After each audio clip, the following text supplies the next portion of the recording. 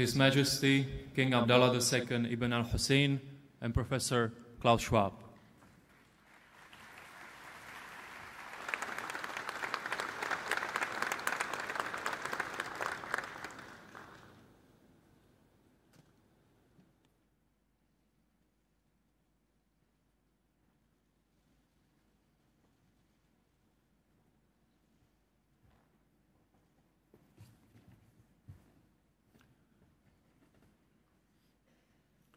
Your Majesty, King Abdullah II of the Hashemite Kingdom of Jordan, Your Majesty, Queen Rania Al Abdullah, Your Royal Highness, Crown Prince Hussein Al Abdullah, Your Excellency, President Abbas, Royal Highnesses, esteemed members of governments, dear partners, members and constituents and friends of the World Economic Forum, a cordial welcome. It is a great privilege for me, personally and for the World Economic Forum, to be back here at the Dead Sea in Jordan. We are convening here 10 years after His Majesty King Abdullah II brought us to Jordan in 2003 for an extraordinary annual meeting of the World Economic Forum. It is now the 7th time that we convene and come together again here at the Dead Sea. I am proud to say that this long-standing partnership with Jordan under the direct auspices of His Majesty reflects the unique position of your country in the region and internationally. It is not only connected to the long-standing role of Jordan as a key diplomatic, economic, and social hub, but also, and I would say crucially, it is linked to the continuous evolution of Jordan and its forward-looking vision. There is one specific attribute to our host country, which I would like to feature and mention here, namely its role as a safe haven for people escaping strife and insecurity in their home countries. The current extremely tragic situation in Syria has direct impact on this country, and I would like to commend our Jordanian friends for their hospitality towards the Syrian people in need. The World Economic Forum is committed to supporting efforts to urgently address the Syrian humanitarian emergency, a priority which will be key also to many of our discussions during the forthcoming 2 days. Ladies and gentlemen, it is at a crucial time again that we come here to the region, and we are a true multi-stakeholder community convened under the theme Advancing Conditions for Growth and Resilience, which reflects both the immense opportunity as well as the high stakes of the transformations underway in the Arab world. I would like to mention just 3 axes which shall guide our work here and which will be very important for the successful outcome of our meeting. First, it is our support for all efforts to transform this region into a real beacon of hope and to realize the enormous potential of this region.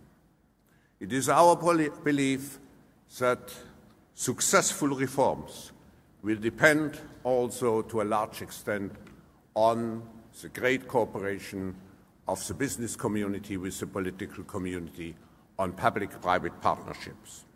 And therefore, I am pleased to see so many top business leaders of the region and beyond here in the room, joined by political leaders from almost all the countries in the region. Second, the single greatest challenge to the Middle East and North Africa is, as we all know, job creation. To address this urgent imperative, the World Economic Forum is launching an initiative titled A New Vision for Arab Employment.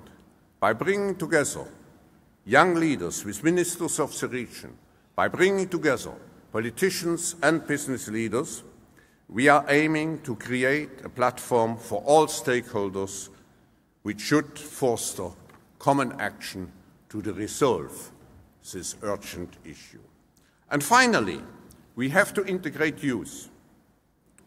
I could not overstate the importance of creating an enabling environment for youth to succeed and to fulfill their aspirations. In the Arab world, as we all know, there are 100 million young people between 15 and 29 years old, representing 30% of the region's total population. In some countries, youth are a demographic majority, thus holding the key to both the present and future economic destiny of their nations. I'm glad that the Forum is able to contribute to empowering youth, and I should add, to foster gender equity of this region with its communities of young global leaders and global shapers whose presence and attendance I particularly salute. Both communities are fully integrated into this program and are great agents for positive change. There are many other concrete initiatives which are integrated into this program and which require your active engagement and support. But all those initiatives have one objective in mind: to create strong, sustained, and inclusive growth in the region. Ladies and gentlemen, we are delighted to be in Jordan at this important moment, and it is now my pleasure to give the floor to His Majesty King Abdullah II of the Hashemite Kingdom of Jordan to officially open the 2013 World Economic Forum on the Middle East and North Africa.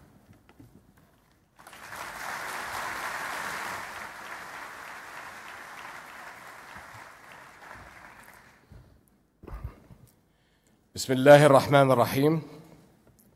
Professor Schwab, Your Excellencies, distinguished guests.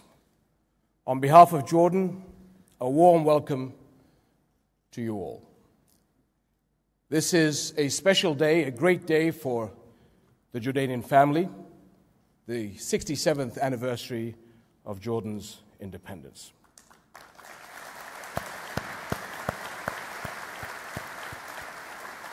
So if you'll allow me a special message on this important occasion. Assalamu alaikum wa rahmatullahi wa barakatuh. نجتمع اليوم والأردن يحتفل بأغلى المناسبات الوطنية وهي national occasion, its independence. So I warmly congratulate each Jordanian and the whole of Jordan.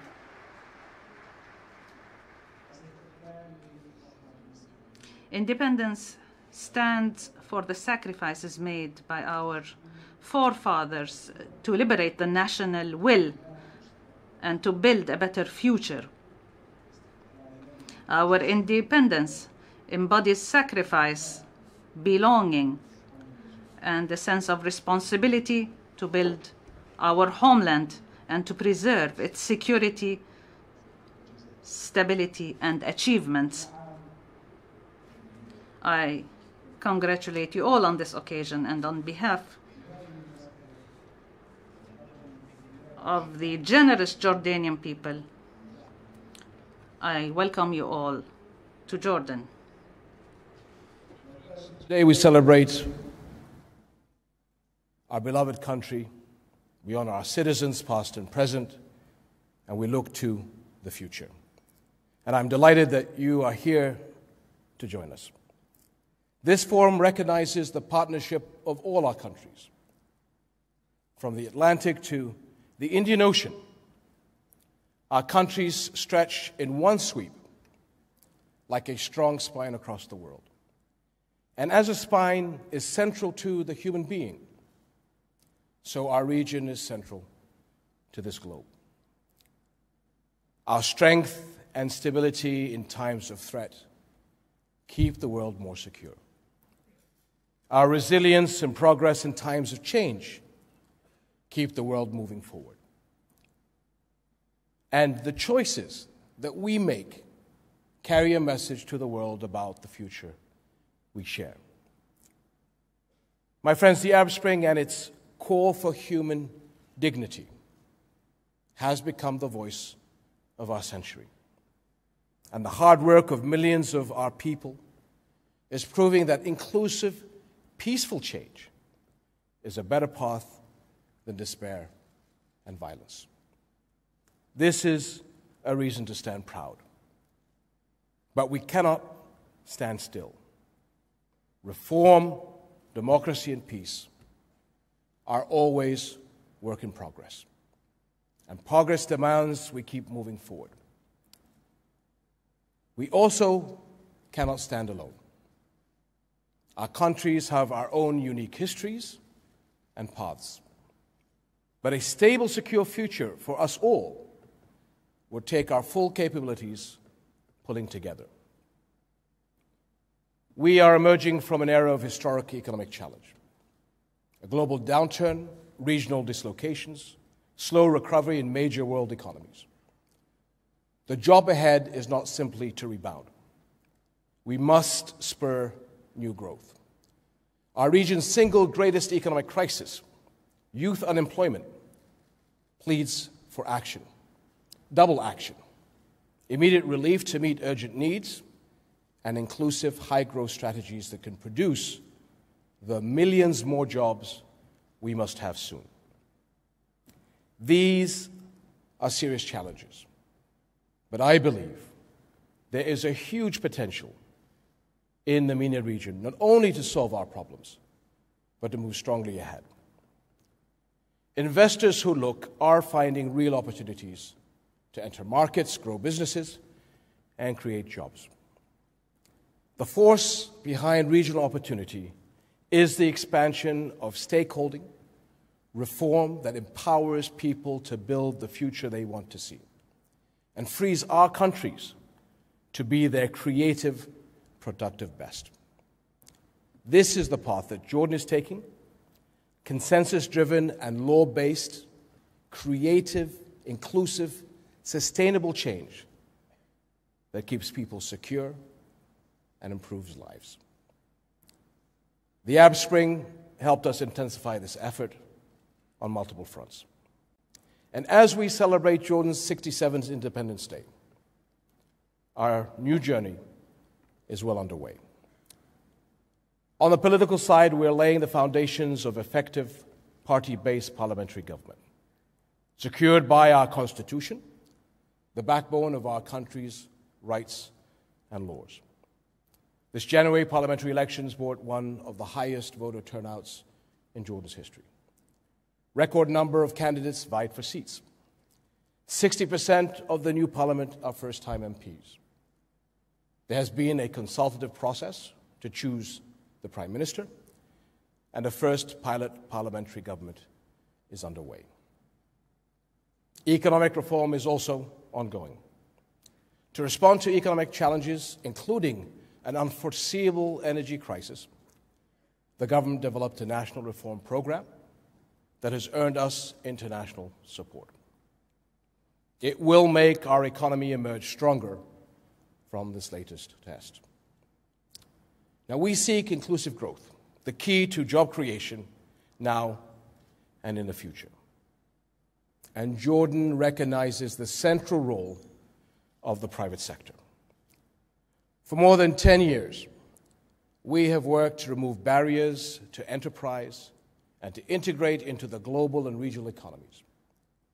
Our free trade agreements link us to more than 1 billion consumers. We have invested in infrastructure, public services, and Jordan's greatest assets, our people. ICT companies, among others, have turned to our young, tech-savvy workforce, helping Jordanian ICT become a leading sector at home and a leader in the region. For our relatively small country, with limited natural resources, openness is a strategic choice. But the entire MENA region profits from working together to expand regional markets, better manage the environment, and encourage innovation and enterprise. This cooperation is the backbone of sustainable, inclusive growth.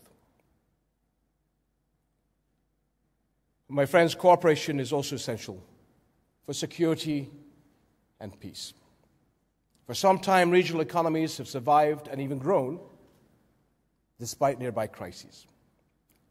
But we will never be able to put the full resources of our lands into better lives for our people until regional crises are met. In Syria, a political solution is urgently needed to stop that country's dangerous fragmentation and to resolve the dire refugee crisis. Our Jordanian population is now hosting 10% of its size in Syrian refugees, and this may double by year end. Jordanians are generously sharing scarce water and other resources. For host countries like us in Lebanon, for displaced and vulnerable Syrians, both inside and outside their country, increased humanitarian assistance from the global community is vital. But what ultimately is needed is an immediate end to the violence, so all the Syrian people can rebuild their country. We must also work together to address the core crisis in our region, the Palestinian-Israeli conflict. Extremism everywhere has grown fat off this crisis. It is time to stop feeding its growth. The Arab Peace Initiative points the way forward. Now we need to help the parties get on the path. Settlement building and threats to the holy city and its sacred sites must stop. Good faith talks must get going. We can and must keep this issue at the top of the international agenda. Professor Schwab, allow me to thank you for your special friendship with Jordan and our entire region. Your support has been key since the first of these forums here at the Dead Sea, as you mentioned, exactly 10 years ago. My friends, for 10 years, we have met together, we have built futures together, we have welcomed change together, and our partnership continues. And I'm especially proud of the Jordanian youth who have joined these forums over these years. Young men and women who have brought the voice of a new generation to the dialogue. They and their peers across the region, working hard for a better world, are the backbone of our future. Let us help them be strong. Here in this forum and in the days ahead, we will be welcoming new ideas, new partnerships, new achievements for prosperity, peace, justice, inclusion. Jordan stands ready to work with you every step of the way. Thank you, and a wonderful Jordanian Independence Day to all of you.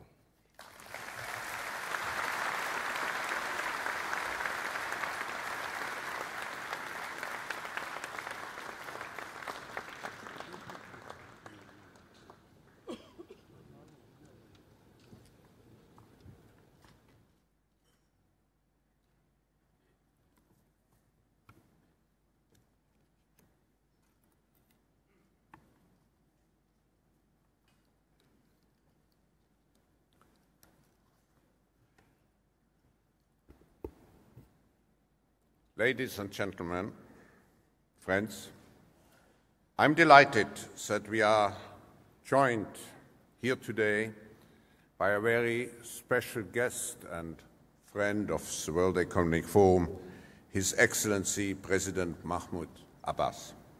Mr. President, last time we met was almost exactly a year ago at our Istanbul summit.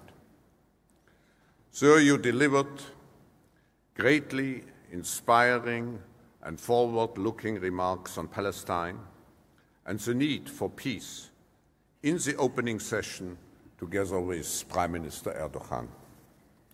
Since then, the urgency of advancing towards peace has become even more acute given the pace of change in the region and the fundamental geopolitical shifts. I promised you, Mr. President, in Istanbul last June, that the Forum would build on its long-standing commitment to Palestinian-Israeli relations and reconciliation and work with its own, the Forum's multi-stakeholder community to help renew the conditions and the support for peace. I'm glad, Mr. President, that we will be able to put forward the results of our work during the last 12 months, tomorrow afternoon, during a special plenary session with you, Mr. President, and with Secretary Kerry and President Perez. Mr. President, it's a pleasure to have you with us at this important time, crucial time, for the region and for Palestine, and I'm now delighted to give you the floor and to invite you to join me here to give the special address.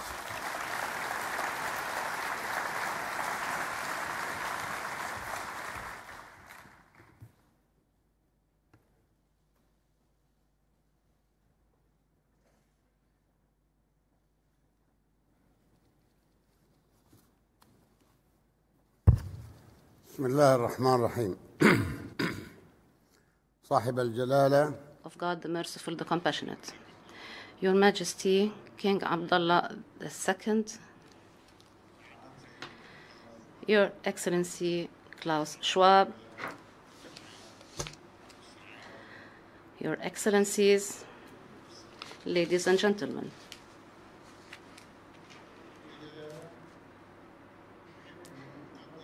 First, I wish to deeply congratulate Jordan and its king and government and people on the occasion of the Day of Independence. And I wish for this dear country continued stability and progress and success. Our dear brothers in Jordan. This forum is held today amid extremely critical and grave circumstances that the world and our region in particular face, and which lead to political, economic, and social transformations that are accelerating, intertwined, and ambiguous, and which affect our societies and have an impact on security, stability, and on the plans for sustainable economic development and its dynamics. Here, I wish to commend the pioneering and leading role that is played by the World Economic Forum,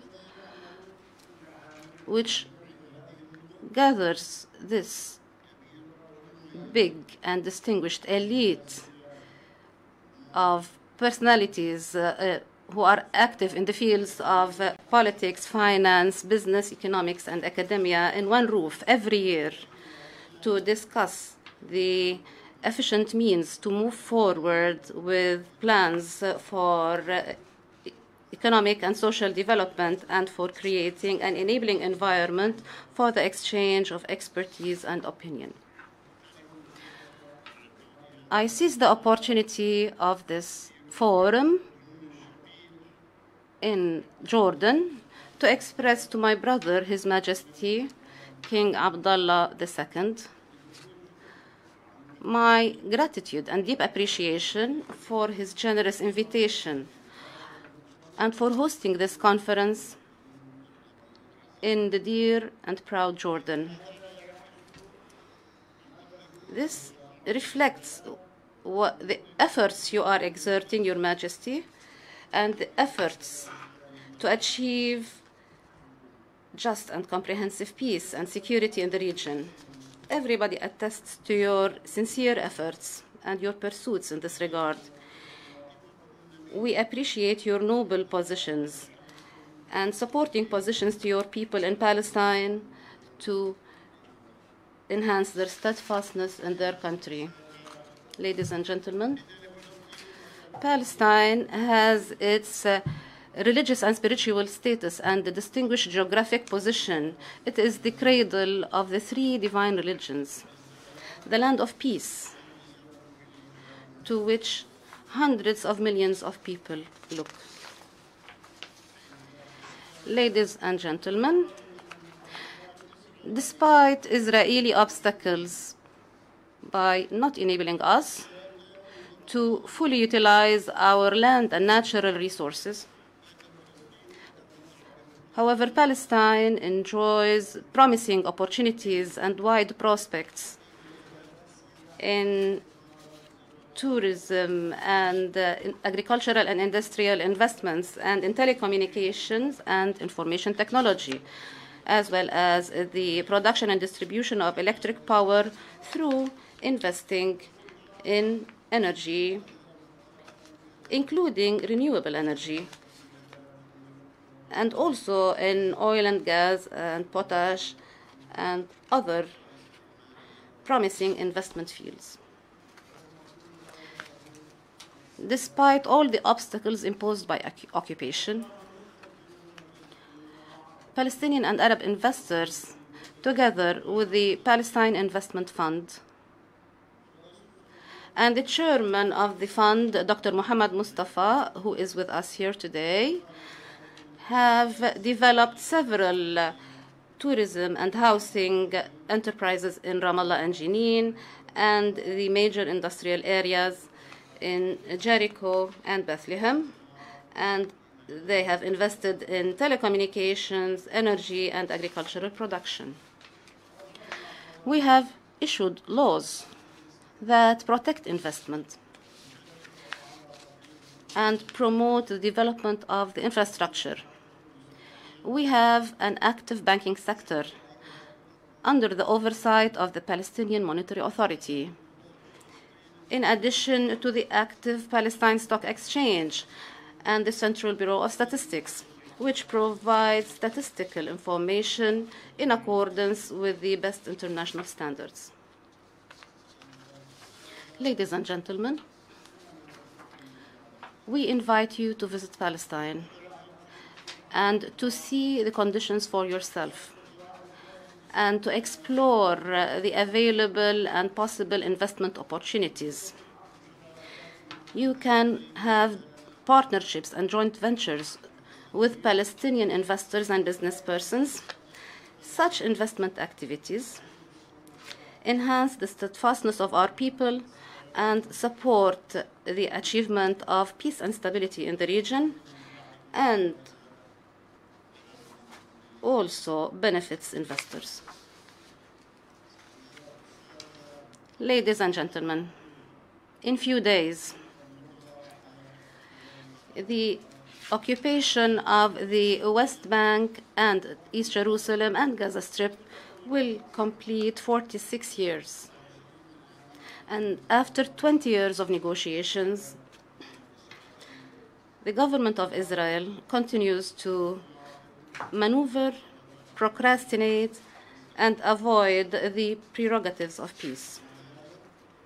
Nevertheless, we continue to say that we want the just and comprehensive peace. And we want to achieve the two-state solution, the two states that would live side by side in peace, in accordance with the international legitimacy resolutions, the roadmap,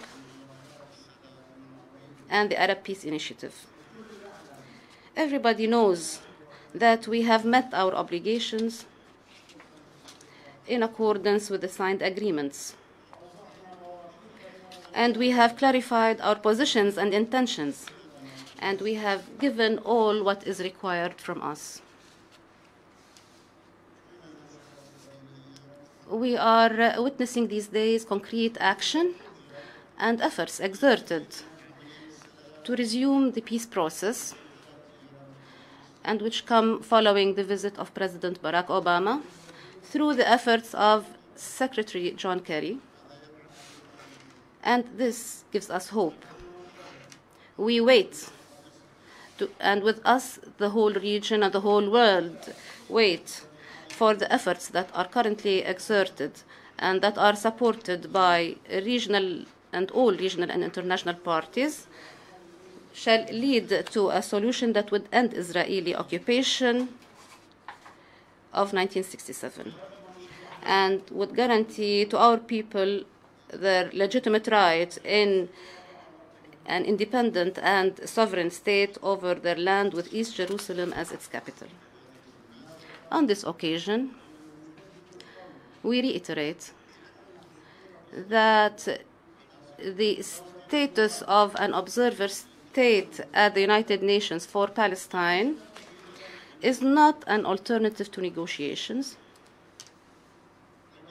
but it is a right of the rights of the Palestinian people, and it is a Palestinian pursuit to assert and confirm the framework of reference of the peace process which we seek to achieve with determination. Ladies and gentlemen, we seek with determination to put an end to the Palestinian division and to hold presidential and legislative elections as soon as possible. And we call upon parties to respond to the exerted efforts, and we are moving forward in the right direction.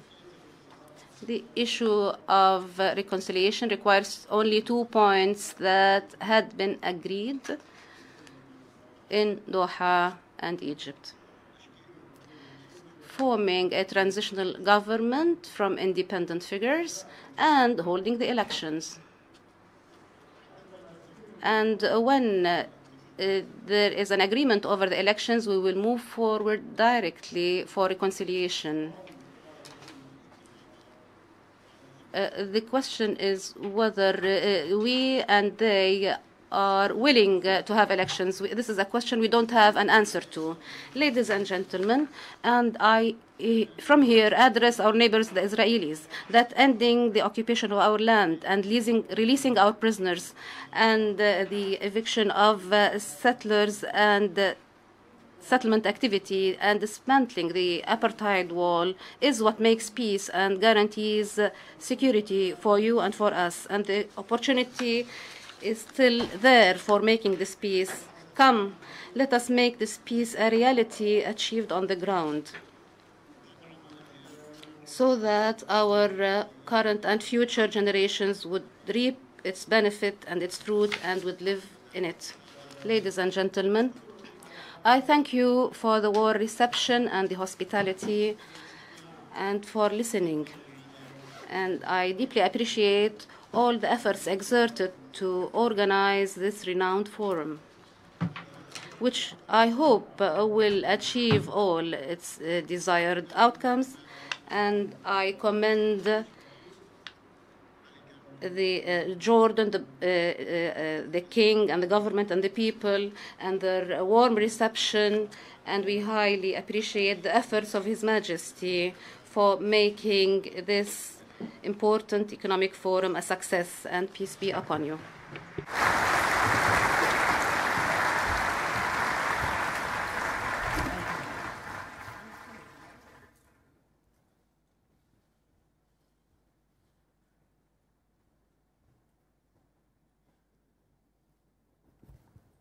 Please remain seated.